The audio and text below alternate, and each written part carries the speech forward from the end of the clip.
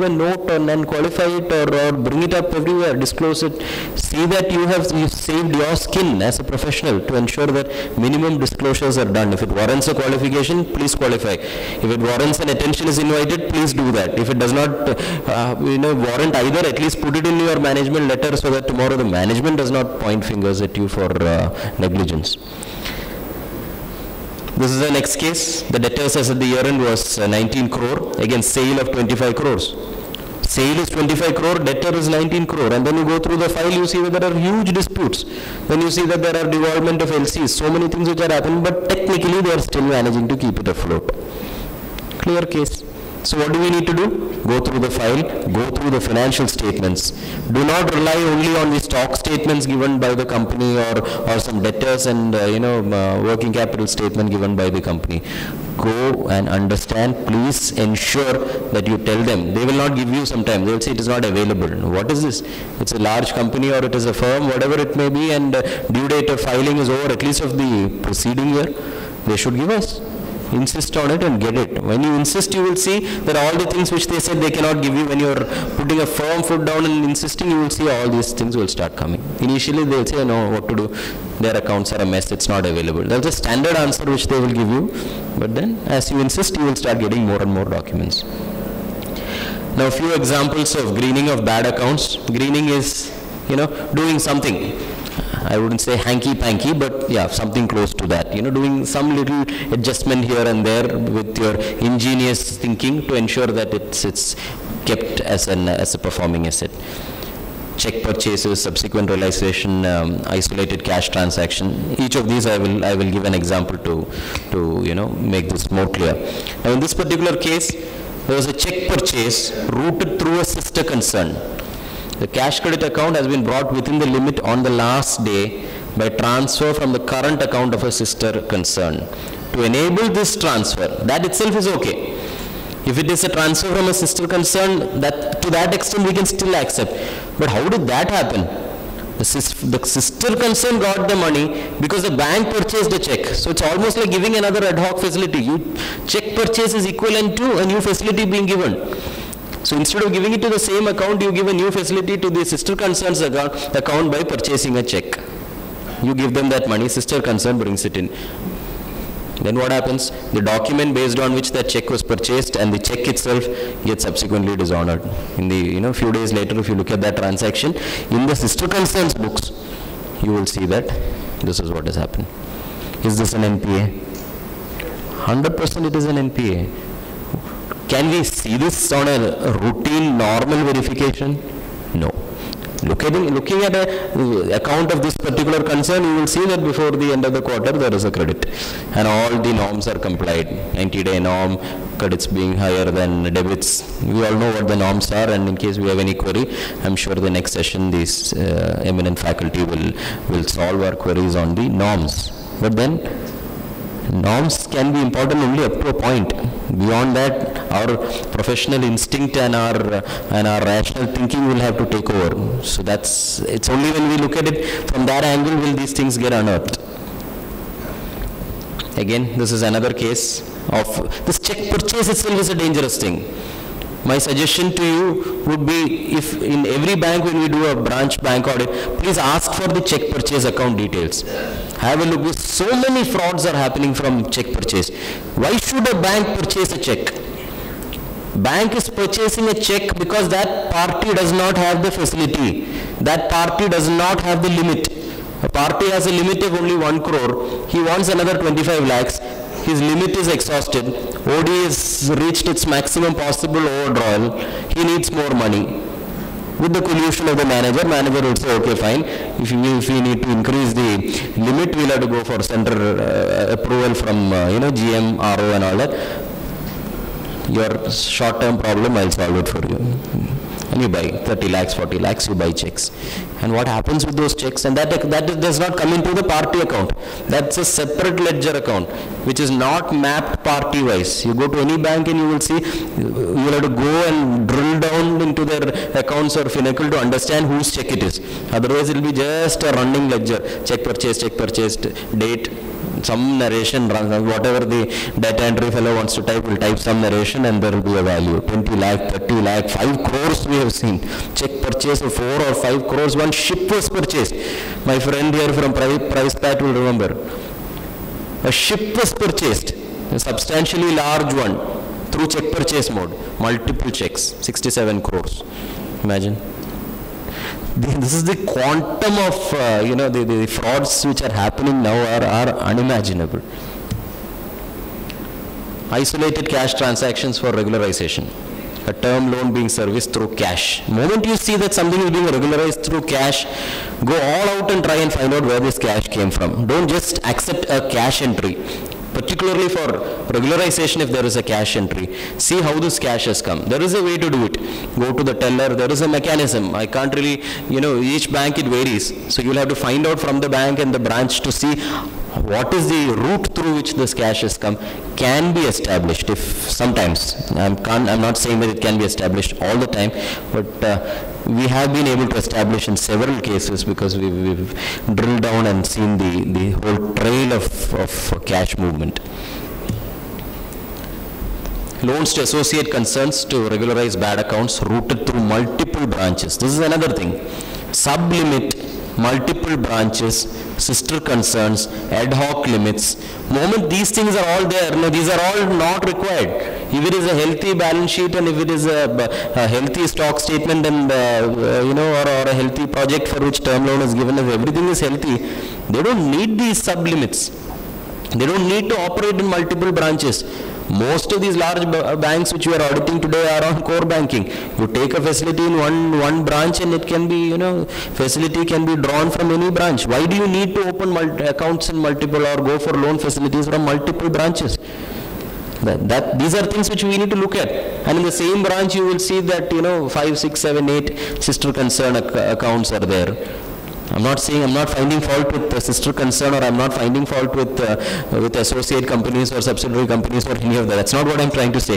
But all of these need to be looked at. If an account is unhealthy, then you need to also look at it in tandem with the other accounts which are connected to it. And then you will see that if you cluster up all these together, and if all of these were together one account, would this have been an NPA? And you will realize, if the conclusion that comes is that it would have been an NPA, then you must go all out and try to convince the branch and the top management. You can't obviously always convince the branch. That's something we need to be very clear about.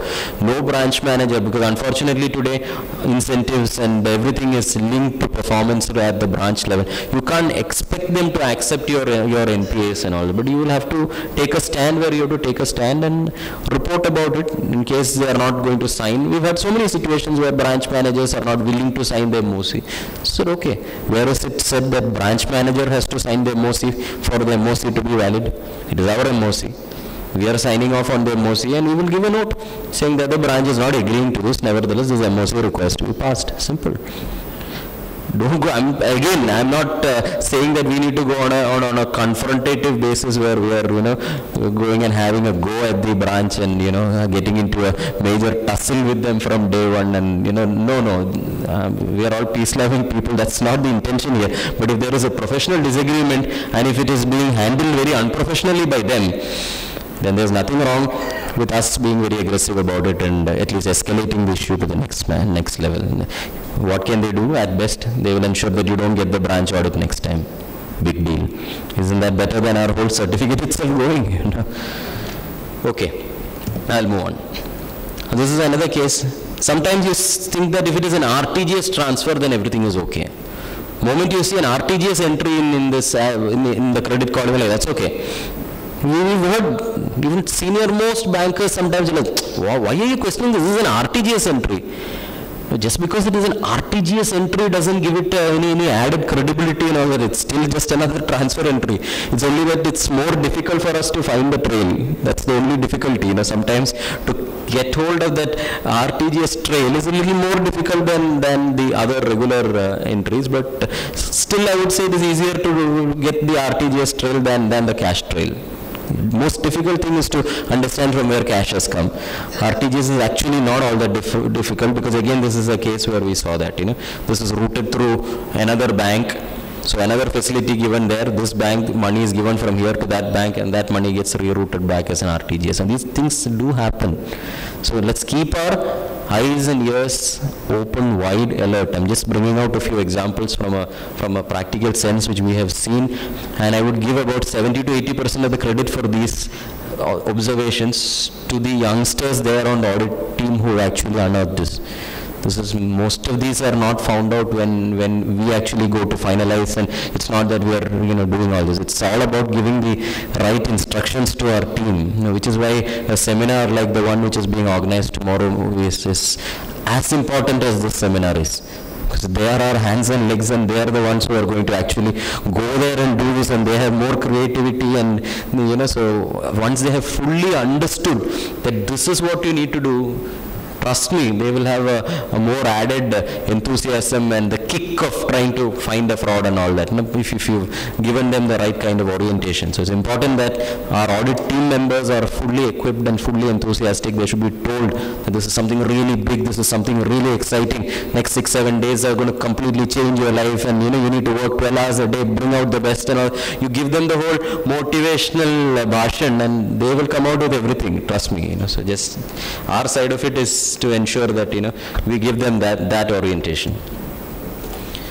Ad hoc facility, the next case, where ad hoc credit limits were seen granted to the borrowers at the period end, which were renewed as ad hoc limits.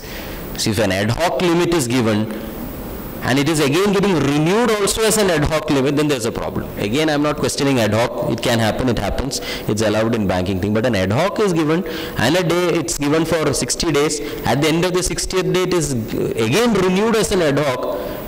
It's something which is tantamount to restructuring, but kept out of the restructuring mold because of the way it has been captioned and all that. So we need to look at it from that angle. There is something wrong with that ad hoc limit. We need to go after it, and then we may realize that whole ad hoc limit itself should not have been given. They don't have the financial strength, and their numbers don't have it. You're given ad hoc normally for working capital related things, and then if you are not convinced, go down into their stock numbers and their debtors and do all the whole math, and you will see that they don't have the drawing power to be eligible for this, and which means to say that ad hoc is in excess of DP, and if ad hoc is in excess of DP for 90 days, classify it anyway. Sometimes you must use the norms for our benefit. When we know that we are not able to get the point home, sometimes we can definitely, that's where we must go to the norms. The way I see it, norms can be interpreted by us to actually convince them about certain things which are borderline. Which brings me to the point which I just started talking about, the importance of drawing power. Now, do we really understand the importance of drawing power? We as professionals, it is our duty to rework the DP. Let us not accept the DP which is given by the accountant of the company which is being financed by the branch. Something is written, some random, sometimes in pencil and all that, some statement come. They will say, oh, we've got huge DP, very, very well in excess of margin, you'll say. Then you take a look and you break down this whole DP and you look at it, and vis-a-vis the audited accounts and numbers, and all, you will see that many a time you've seen negative working capital itself, where huge DP is shown in these statements. Immediately classify. Don't even give them an opportunity to go back and correct it. Tell them nothing doing. You have given us a bogus document. That itself is reason for us to believe that there is something wrong. We are going to classify. That's certainly some degree of negotiation will happen. Finally, they will also try. They will bring the pressure from the management, all of that. But from the point of view of a branch auditor, to the extent possible, please put an MOC for all these things you see. And if you are unable to, or if you are also not convinced, or it could go both ways, at least kindly write that in your report. Let there be an audit. Let there be an annexure to the audit report. Let there also be an annexure, a detailed annexure to the LFAR, wherein let's like we do. Assume we are doing an internal audit. Won't we write pages and pages of stories? Everything we see, everything that is likely to go wrong, all those things are included, because we are also playing it safe, and we also want to convince the management that we are doing a good job. It works the same. Everybody is looking at us. Bank manager may say, oh, thank you, you've done a wonderful job. The same bank manager will go and inform at the central office, these fellows have not done anything. There's nothing in the report.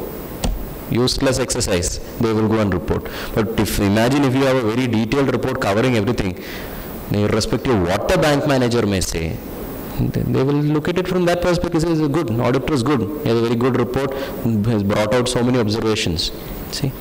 So at least write in that. It may not be practically possible to classify everything as NPA and all that, but at least bring out the issue so that it gets escalated. And even if at the branch level you and I cannot classify, at least the central auditor sitting somewhere else, at least he or she may be able to do our job for us. Yeah, so these are the important, reasons or the importance of drawing power, which is there on the slide. I'm not reading this, but I'll again bring out a couple of examples on that. Monitoring, very, very critical from a DP perspective. And just a simple case. Now, in this working which is there on the screen, the bank's share in drawing power. The bank said it's only a mistake. It's only a typing mistake. But when we look at it, the loan is about 11.5 crores. Total DP is 22 crore and the bank's share, it's a consortium, is they are eligible only for 45. But in the working they have made it 54 and shown 12. So whose mistake is it? It's the bank's mistake. But is there collusion? We don't know if there's collusion, but to us it looks like there is collusion. You are eligible only for 9 crores and consistently the balance is above 11 crores. Immediately you said you have to classify. Nothing doing, you have to classify. There's no two ways about it. So no, it's only a typing mistake. We had informed the client and then they wouldn't have, they would have always kept it below 10. It is our mistake. What can we do? Our mistake or their mistake, fact remains that the account is overdrawn. Classify, This is another case, this working here. The book debts as per financials is only 123 crores.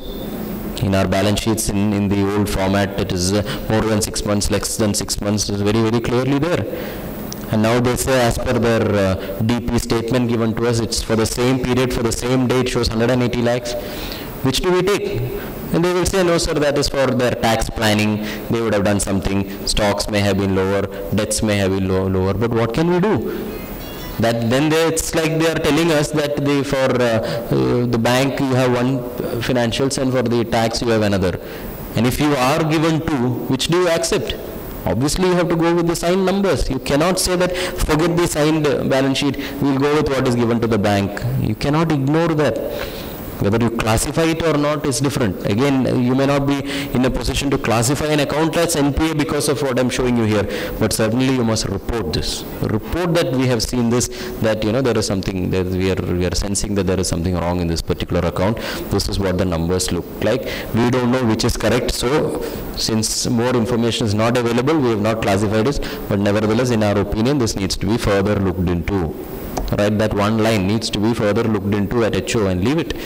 At least you have passed the buck to the next man, then let them look at it. Now these are again another couple of cases. I'm running out of time. I think I have only less than half an hour more, so I'll be a little faster here. Instances where creditors are not deducted. That's another case. How can you say that for drawing power computation, creditors need not be reduced? And they say that in the sanction letter, we are not talking about creditors. But is that acceptable? When you talk about net working capital is what DP is, end of the day, minus the margin. And you say that you've taken debts and you've taken your inventory and your other current assets, loans and advances, everything taken. And you don't reduce your current liabilities, or at least your current liabilities related to your purchases, unpaid stock. No, that we have not reduced. The moment you reduce that, your DP is gone, it becomes NPA. So then you have to do it. Because the bank has been doing it like this 30 years, we have done like this, all the eminent auditors before you have accepted it. No, none of that makes sense to us. Maybe the eminent auditors before us didn't see it, but fact remains we have seen it, and how can you accept it now? So that's another example here. Now this is a case where balance in the account as on the last date is 95 lakhs, whereas as per audited accounts 27 lakhs, again in line with what I told you last time. And then there is also this whole inspection. So now when they go for inspection, and there is a third figure which comes. Now that also has to be considered. So in case all these figures are showing huge differences, small differences, 10%, 12%, 15%, understandable. We can say it's judgment, assessment, non-moving, obsolete. We can explain it one way or other. We are all auditors, so that's fine. Small differences we can all understand practically.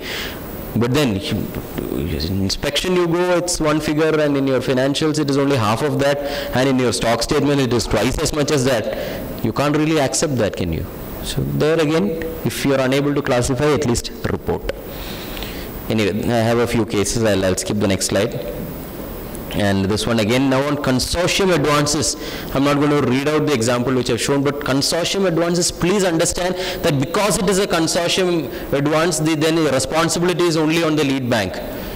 My bank or the branch which I am auditing is not the lead bank. So lead bank sends some statement and it says according to that 12%, so I will take 12% as the branch's share, irrespective of whatever that statement is. 12% is assigned to us. No, we don't need to accept that. We need to question that. We need to look at that.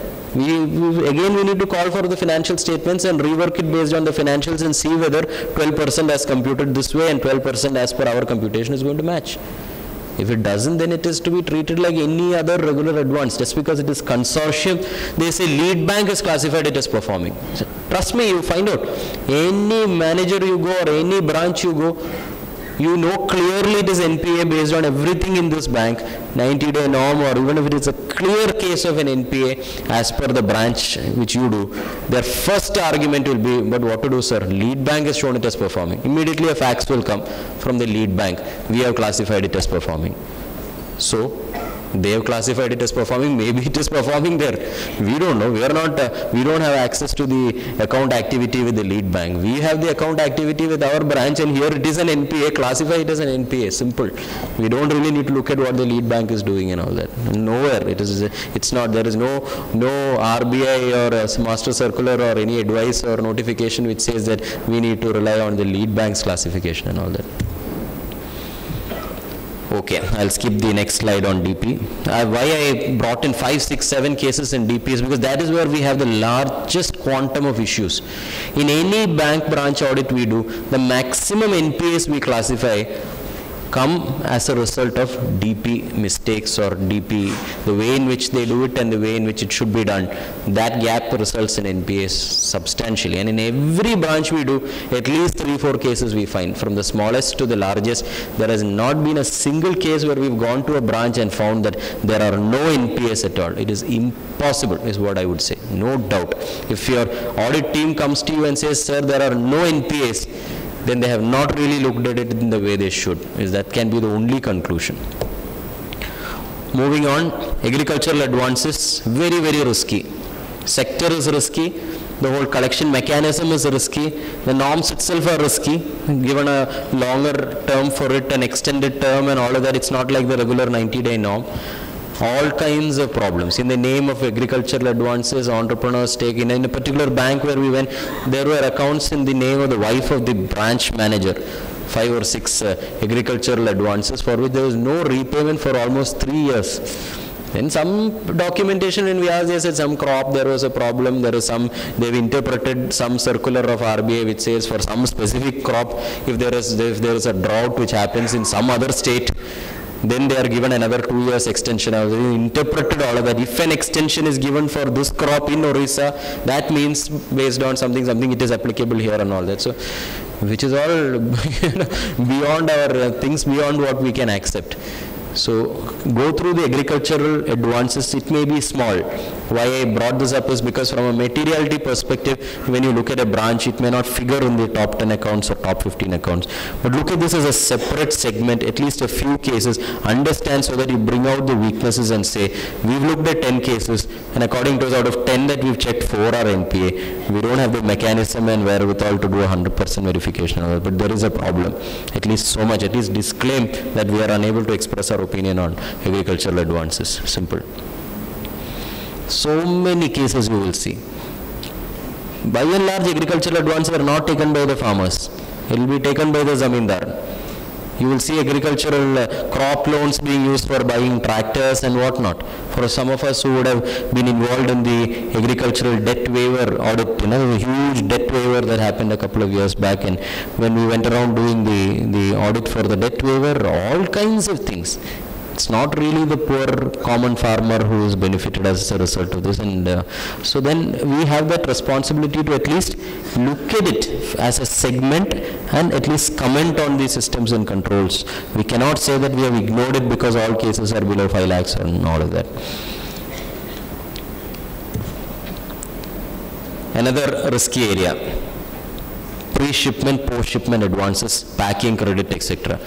Heavy in terms of risk, the way I see it, high risk area. And many a time, we don't really know how to do this. We must accept this. Most of us here don't really know how to do this, because it is not like the conventional 90-day where you and all that, So this is something which requires some degree of learnings if it is to be done, and if you don't know how to do it, and if we don't know how to do it, let us learn how to do it. Let us understand. It may be different for each scheme, how it works, what is its devolvement. Sometimes it may be unfunded limit, so it may not even appear in the books. Funded limits are there. Unfunded limits will not appear in the name of the party. It will be through some other general ledger account. We generally look at the advances. We may not really be doing a ledger scrutiny like we would for a regular statutory audit. But these packing credit accounts may be lying somewhere else, not in the advance accounts. So we need to understand where is it parked. It may be different in each bank, and then understand the system. How are these LCs being monitored? How are these LCs being rolled over? Is it a 180-day norm? On the 179th day, they roll it over for another 6 more months, since rollover is permitted. But now it's clear. You can't keep doing that. You roll over, it becomes restructuring. Second restructuring, it's NPA. Are we doing that? We'll see that in every bank. You will see 4 or 5 years. There could be, things which are kept, which are being rolled over, because that is more from an RBI perspective or a FEMA perspective, where 180 days is being looked at, not because of NP and all that, but they'll be rolling it over, and then they'll continue to show it as a performing asset. That's not correct. But there we'll have to bring in more procedures for verification. I'm not getting into what those procedures are, but if there is a consistent delay, if there are devolvements in the account, then that's something. Then that's the red flag. Everything is going okay, fine, but if you see that there are some devolvements and excessive rollovers happening, then you need to look at that account with more seriousness and see whether this can be or needs to be classified. Couple of cases again where fresh packing credit. Those are the examples that I've given here. The borrower has serviced the dues for the 2 quarters in the year through disbursement of packing credit. So another fresh limit is given, another fresh pre-shipment or post-shipment facility is given, and this one has been adjusted against that. It may be against another bill. Just because it is against another LC or against another bill does not make it an extension of the same facility. It will still be a new facility.